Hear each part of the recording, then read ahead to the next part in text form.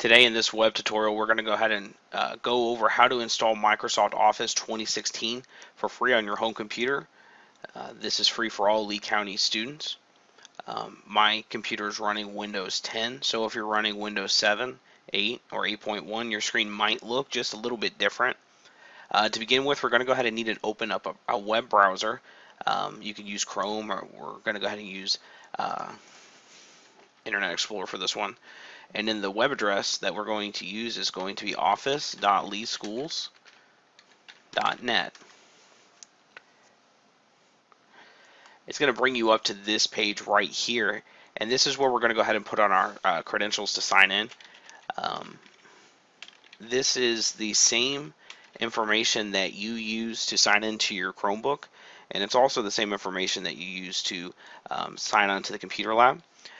So go ahead and key in that information here and click sign in.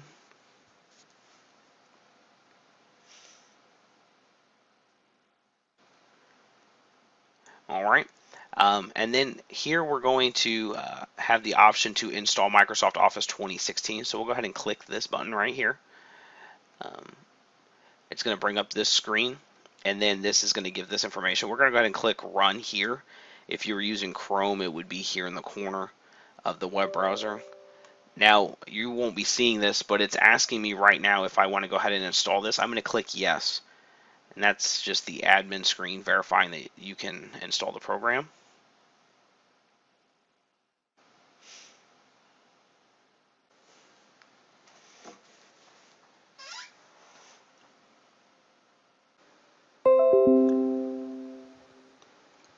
Once your install is completed, you'll get a notification like this, or you might get a little screen that says that it's done. Before you begin using Microsoft Office, I do encourage you to go ahead and restart your computer